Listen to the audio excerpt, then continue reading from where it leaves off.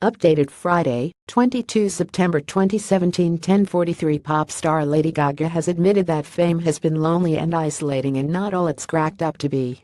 The 31-year-old is the subject of a new Netflix documentary, and the singer said she was glad that it showed her in an authentic light. "I'm most touched that the veil behind the aura of my fame reveals that fame is not all it's cracked up to be," she wrote on Twitter. "It is lonely, it is isolating, and it is very psychologically challenging because fame changes the way you are viewed by people. For me, it feels very unnatural, but complicated because I know it is my destiny to be a performer," said Gaga, who shot to fame while wearing outlandish outfits. After watching the Netflix documentary, which is called Gaga 5'2", she told her fans she got to witness myself in a way I am unable to see on my own. "I felt proud. I felt sadness, I felt empowered, I felt vulnerable. But what struck me the most was the film's authenticity and the way it showed my lowest lows as well as her highest highs," the star said.